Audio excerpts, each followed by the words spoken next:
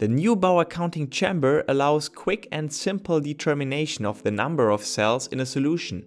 Besides more modern, automated cell counting devices, this rather traditional way of counting cells by hand is still a widely used technique to estimate the cell count.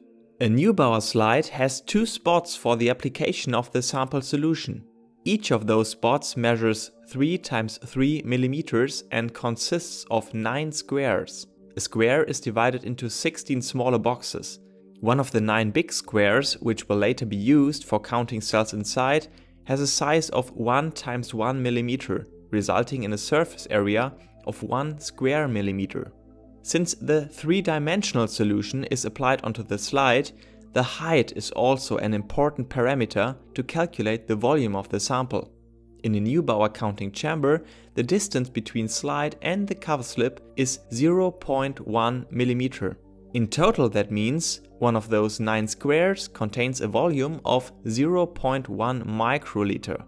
Here is one example to showcase how the Neubauer counting chamber is used for cell counting by hand. To determine how many cells per milliliter grow inside the cell culture flask, the cells are first detached from the cell culture flask. The next step is to dilute the cells. This is optional, but may help especially when working with a high number of cells. 1 milliliter of the cell suspension is, for example, diluted in 9 milliliter of water or medium, making a total volume of 10 ml. This 1:10 dilution can also be described as a dilution factor of 10, which will be required later in the calculation step. The next step is the application of the sample onto the Neubauer counting chamber. Usually, the applied volume is 10 microliter. Under the microscope, the counting chamber looks like this. The red spots are cells, and the 5 yellow squares serve as the counting area. Starting with the first square, all cells inside are counted. There is one cell touching the outer line of the square. You may wonder whether it belongs to the square or to the one below.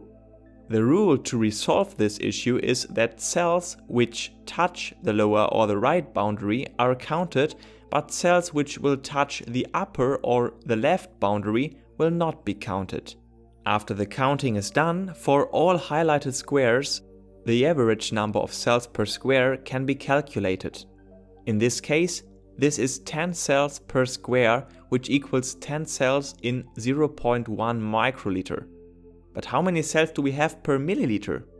Since 1 ml is 10,000 times as much as 0.1 microliter, we have to take the multiplier of 10 to the power of 4. 10 cells times 10 to the power of 4 times the dilution factor, which was 10 in our case, makes a total number of 1 million cells per milliliter. And to make sure that this channel also reaches 1 million subscribers one day, be one of them starting from today. Hit the subscribe button, it is for free.